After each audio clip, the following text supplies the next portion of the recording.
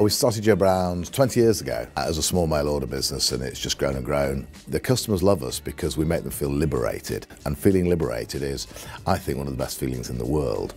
Charlie came bounding through the door saying he'd heard we're opening a big store in Meadowhall and we needed a bag. And he was right. We hadn't actually thought about that. But then he developed it into a bag for life. So we've got all these people walking around with our bags, thousands of them now, which are just walking adverts. He said it has to be vibrant. So we worked with him on the design, and we tweaked it, and then he did a bit. But this bag is a very standout bag. And I see people at bus stops carrying them now, which is exactly why we wanted to do it. The great thing about Charlie is he keeps going till it's right, and nothing is too much trouble. So he has this strap line, whatever it takes, and that is how he runs his business. It is whatever it takes. So he just developed this bag until we got this bag, which is fantastic quality, which it has to be because we do sell quality. And I give these to all sorts of people who come in here. I gave 3 to some designers yesterday because they are great looking bags. He came in and we discussed what the key elements of the business were.